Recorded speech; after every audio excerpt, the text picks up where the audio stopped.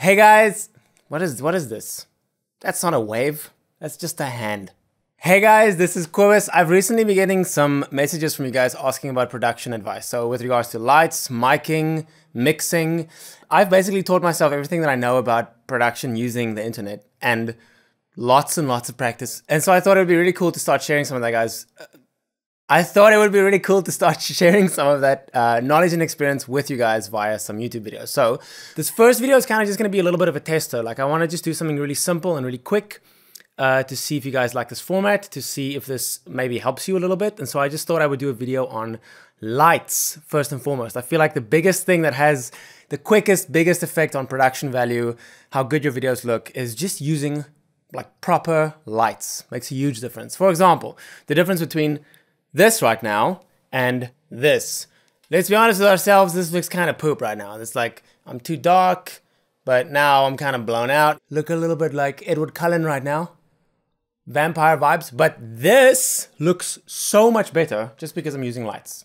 So no color correction, no extra settings, literally just changing out the lights. So I feel like if you want to improve the quality of your videos, the quickest way to do that is literally just to get some localized lights. Okay, so about lights, I just want to talk about three things really quickly. The biggest reason why I wanted this to be quick is because this camera's getting really heavy. So the three most basic things I can think of with regards to lights is why I use lights in the first place, why I use certain camera settings, and also why I shoot underexposed versus overexposed. First up, why use lights? Well, basically, you can't film without light, right? So you're gonna have some source of light. It's gonna be maybe the lights in the ceiling, but to be honest, room lighting, such as lights in the ceiling, are designed for exactly that purpose, to light the whole room. There's no subject, there's no center, there's no focus. And so the moment you put some kind of localized light on you, it immediately kind of tells your brain, or tells the viewer rather, where to look.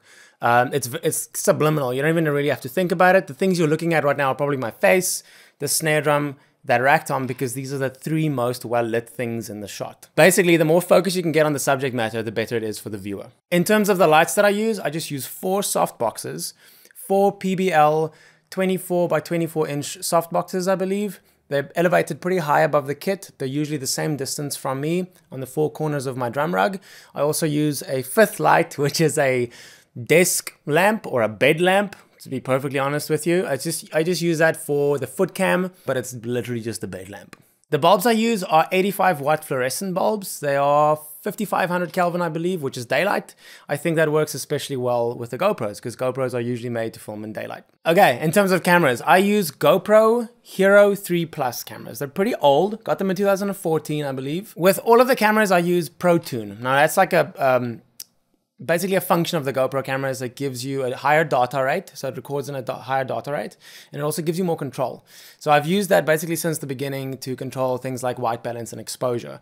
Now both those things are locked. So I lock the white balance on 5500 Kelvin, and I also lock the exposure. There's like a different kind of exposure on each camera because some are pointing directly into lights, whereas other ones are just, there's no lights in the shot, it's just myself. I shoot at 60 frames a second, 1080p on 64 gigabyte micro SD cards, and that kind of setup with the GoPros works really well for what I'm doing here. And then lastly, thank goodness, because this camera is so heavy, the reason why I shoot underexposed. This is probably the biggest thing for me in this video. The reason why I shoot underexposed rather than overexposed is because I have many reflective surfaces on the kit, such as cymbals, and also because I have a black background. And also because my lights are so close to the kit, I want as much light on myself as possible, because I'm the subject matter. Why does that feel so awkward to say? I'm the subject matter. Feels really arrogant. But I'm filming myself, and so I'm the subject matter, so I want the lights as close to me as possible so I can isolate myself from the background. If the lights are too close to the cymbals, and if I don't shoot underexposed, then often the cymbals are blown out. So if something is blown out, you can never get that information back. So basically, if there's a white overexposed section on the cymbal, there's no amount of color correction basically that can get that to be not white, if you hear what I'm saying. Like, I can never get that information back. Whereas if I shoot slightly underexposed, I have all of that information to work with, and with a little bit of like maybe boosting the gamma, working with contrast and brightness a little bit, I can get the dynamic range to be a bit more even, so that the cymbals pop, but also the subject matter, which is me, still feels arrogant to say that, so the subject matter is a little bit more even in the shot. Gosh, you guys, there's so many other things I could discuss. I feel like I wanted to keep this short, but I maybe went into more detail than I wanted to. This video is already super long. There's so many little details that I've picked up and learned over the past 12 years of making drumming videos. So if you guys want to see more of that, please let me know below. If this was super boring and you didn't enjoy it at all, also let me know so I don't make more of these videos. But regardless, thank you so much for watching this. If you enjoy these tips, if they help you make better videos, send me a link. I would love to check it out. I appreciate your attention so much, and I'll talk to you guys soon.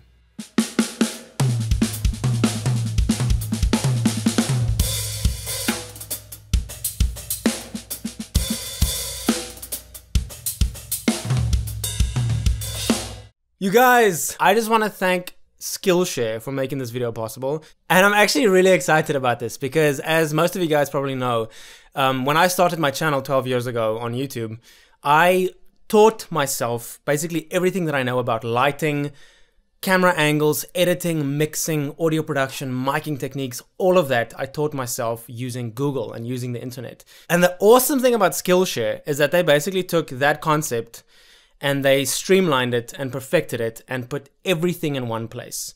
And they made it so simple for people who want to learn to be able to learn. So the basic gist of it is that Skillshare is an online learning community with thousands of classes on tons of topics. These are fully fledged classes presented by some of the best people in the field. So for example, I suck at photography. I'm not the best at photography. I think I have kind of a good eye, but I don't really know the technical aspects of shooting photos. So I took this class on photography presented by, I think her name was Amy Vitale. I'm not sure. She's very friendly. She's very knowledgeable. I took the class, and the rad thing is that this is just one of so many courses on the website. So basically what I'm saying is keep an eye on my Instagram profile because it's about to suck a whole lot less. And the way that it works is if you're a premium member of Skillshare, you get access to the whole website. So with premium membership, there's no limit on the amount of classes you can take. Skillshare hooked me up with 500 free subscriptions for 2 months. So if you click on the link, I mean, if you're interested, no pressure, but probably click on it sooner rather than later because 500 is not a ton. But if you're interested at all, definitely check out the website by clicking on the link. Sign up for 2 months for free. And you guys know me, like I wouldn't pitch something if I didn't believe that it was good value for money and if I didn't believe that I was giving you good advice. So I'm just super thankful to be working with them. I think it's an awesome company. Like I said, link in the description. First 500 people get 2 months for free. As always, you guys are awesome. I don't take your attention for granted. Thank you so much for watching this video, especially up until the very end. Please check out Skillshare. Like I said, they made this video possible. I would love it if you guys could support the companies that support me. That would mean the world to me. Love you guys. Thankful for you guys. And I'll talk to you soon.